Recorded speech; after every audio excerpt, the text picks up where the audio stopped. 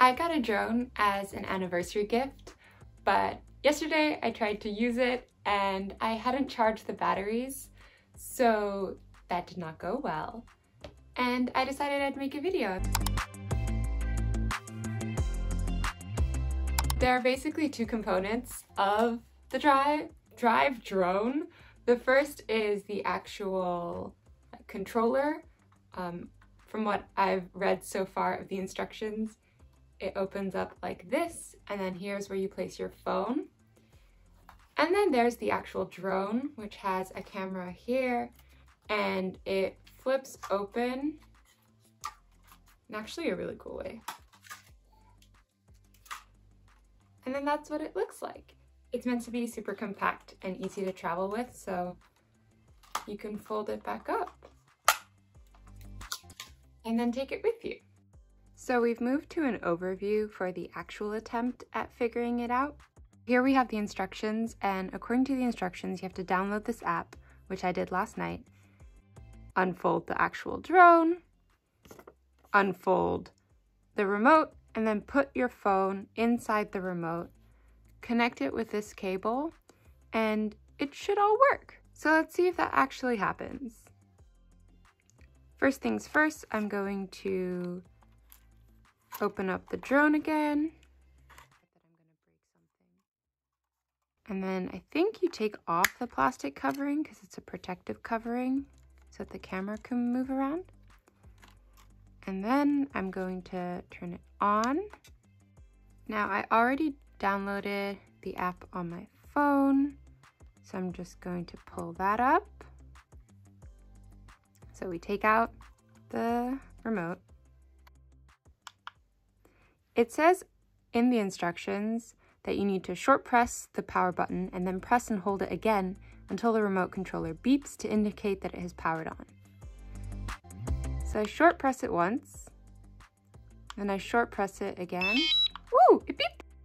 Amazing! So then I need to connect my mobile device, and we do that through this little cable.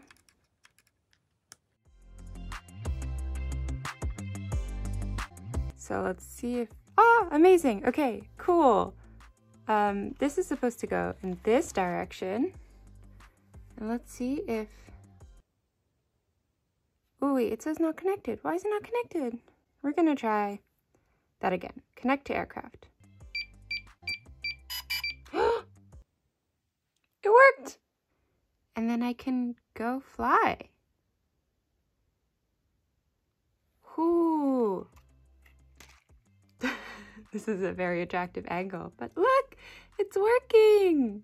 Okay, I think the next step is to see if I can actually fly this thing.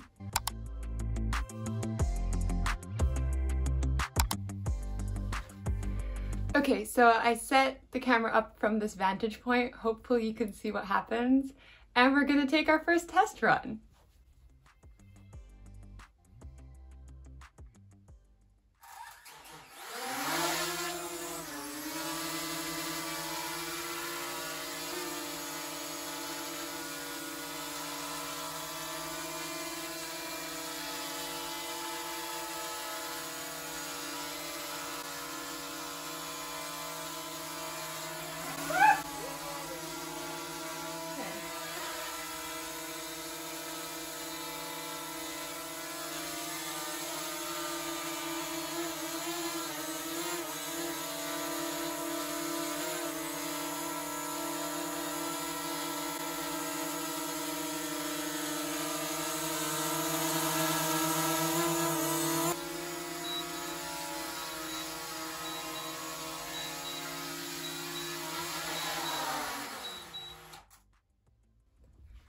Okay, that was cool.